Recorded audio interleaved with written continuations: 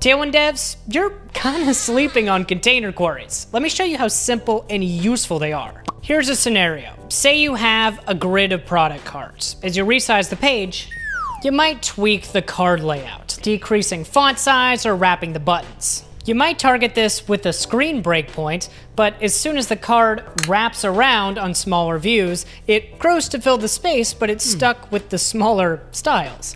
Ideally, it would work something like this, where the styles adjust depending on the size of the card instead of the size of the screen.